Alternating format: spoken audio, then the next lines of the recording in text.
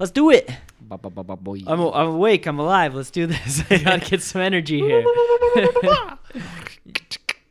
Good evening, one and all. Thank you so much for tuning into the Pause, Rewind, Play podcast. This is I don't know if you want to call it a bonus feature anymore. Essentially, we're just going to talk about something that we all love and know, even you sitting in your chair comfortably listening to this podcast, which is a character in movies known as the Joker. This is something I wanted to do during our Joker episode, but we didn't have time, was like actually talk about the different Jokers that we've had, which ones we've liked, which ones we haven't liked, and see if we kind of are all on the same page or if we have wrong decisions or wrong opinions like our guest Kate had. I'm just kidding, Kate. Sorry, Kate. All right, then. So here is my top 3 Jokers. And this has come after much thought in the past 20 minutes. But also what I've actually thought about a lot of these movies over a long time. My top 3 Jokers would be Jack Nicholson. Okay. And then my number 1 and number 2 is still murky-ish. I think I have a number 1, but in no particular order are Heath Ledger and Joaquin Phoenix. And those are my top 3 because I think that those are the people who have really... I mean, we talk about all of everything that's gone on, and this also comes with a very large asterisk next to it, because while I have seen episodes, I have not seen seasons or lots of the Batman animated series where Mark Hamill does the Joker. At least what I have seen is still really good, but my top 3 would be into that.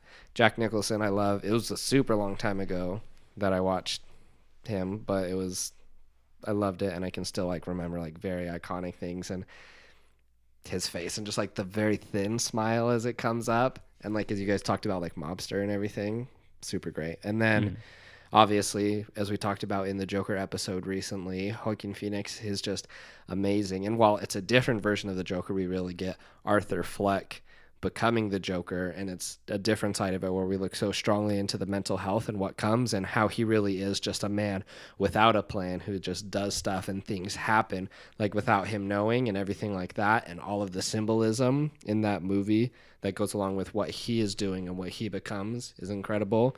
And also Heath Ledger, man, just what a performance. Rest in peace. He is incredible. I can watch that movie again and again and still notice new things that he does, and everything that he does with his method acting as well as what actually ends up on stage on the screen for that movie is incredible. And of course, with it being done by Christopher Nolan, I think they worked really well together, as he's one of my favorite directors, and I thought Heath Ledger just blew it out of the park. I'm going to do Mark Hamill as number 3.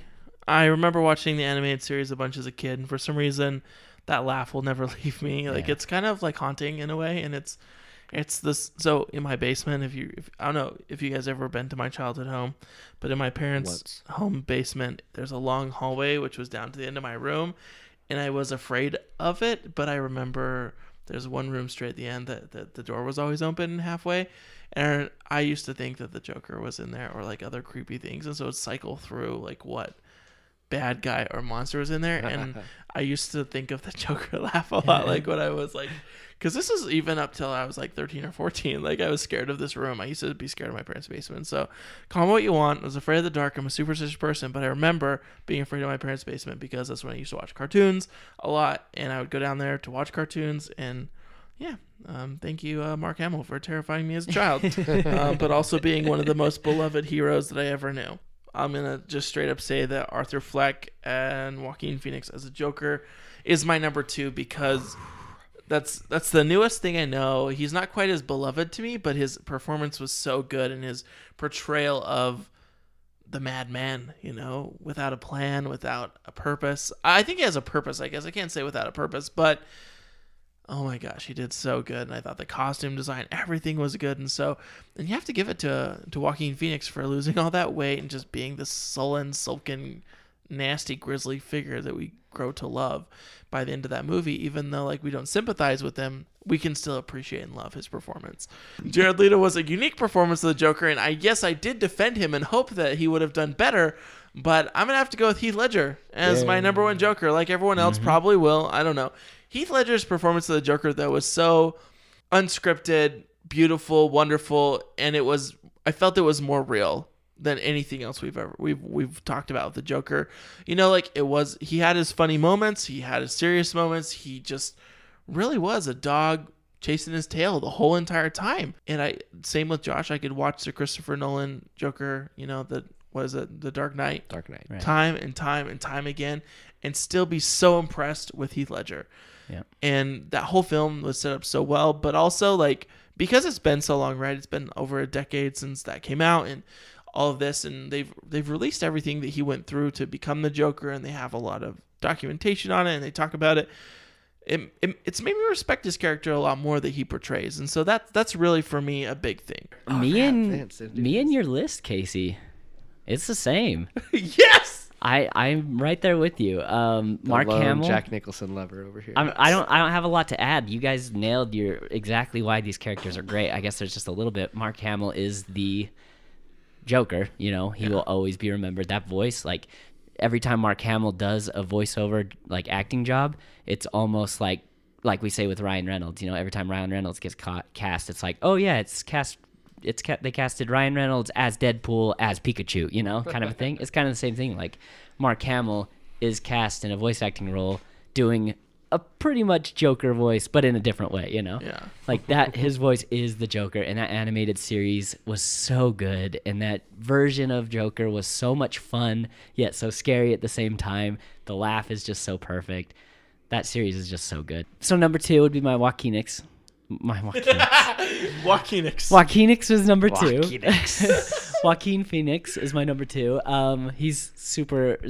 Everything you guys said. I don't want to like retread everything because you guys nailed everything. But the reason he wasn't my number 1 is because he doesn't seem as capable as the other Jokers, and I don't think he'd be able to stand up toe to toe with Batman. So I don't think he's my favorite. But it's a really cool interpretation that I loved to see. Yeah, and that's why I love the Heath Ledger's version so much. He's a little bit more comic booky. He's very, very smart, and he's just kind of loves the chaos, and he loves messing with Batman, and that's kind of the whole Joker's whole thing, you know. And I guess Joaquin Phoenix Arthur Fleck hasn't had a chance to go off the Batman yet, so who knows if the sequel gets into that. Dude, we're at this part. He's still like doing magic tricks for Batman. Like he still likes him right now. So. Yeah. So when he shows up, right?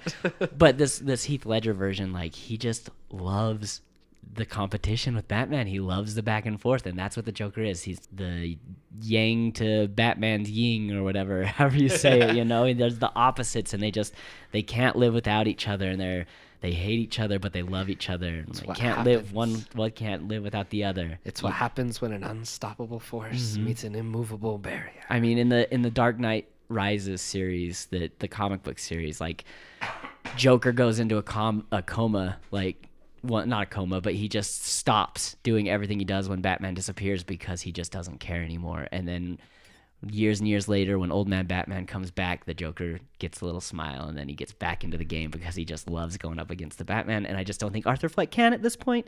I'm really excited to see when he does, like, if he does become able again. But Heath Ledger's, like, it's iconic. It's so good. That scars, the stories, the way he acts it out, like how smart he is. It's just so much fun to watch, and it's so enjoyable, and he just does such a good job. But I do have to have a shout out to Cesar Romero.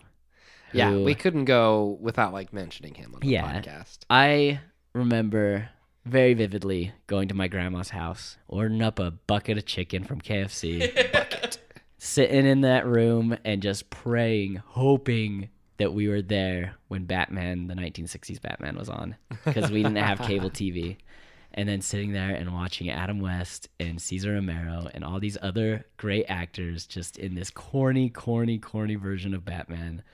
And I loved it. Well, that's like the same thing, Vince. You're like living my life. Except the same person almost. My grandma had it on her TV, and I remember just being amazed at all the zany, weird stunts that go a part of this old series.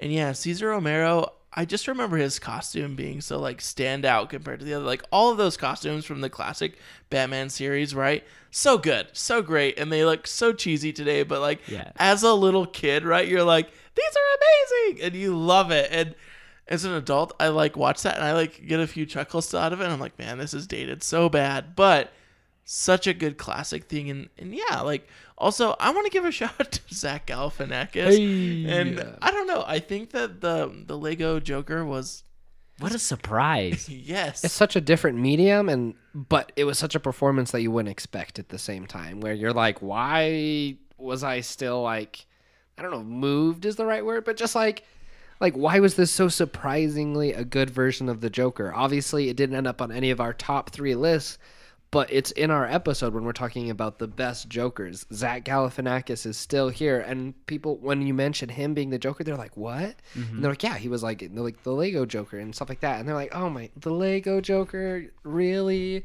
Like, that doesn't even count. And you're like, did you watch the movie? But yeah, for sure, just let us know, because I'm sure we'll be posting stuff on Instagram, on Twitter about it. Let us know your top 3 Jokers. I'm really interested to see what you guys think. I'd love to see too. I'd be really interested to see if it's not matching our lists in some way. Thanks so much for listening, guys.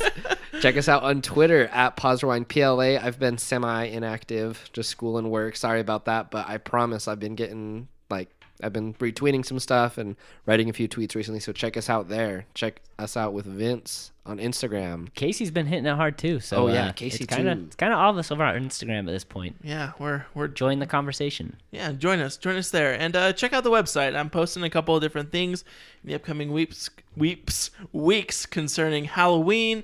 A couple of our upcoming episodes on just everything.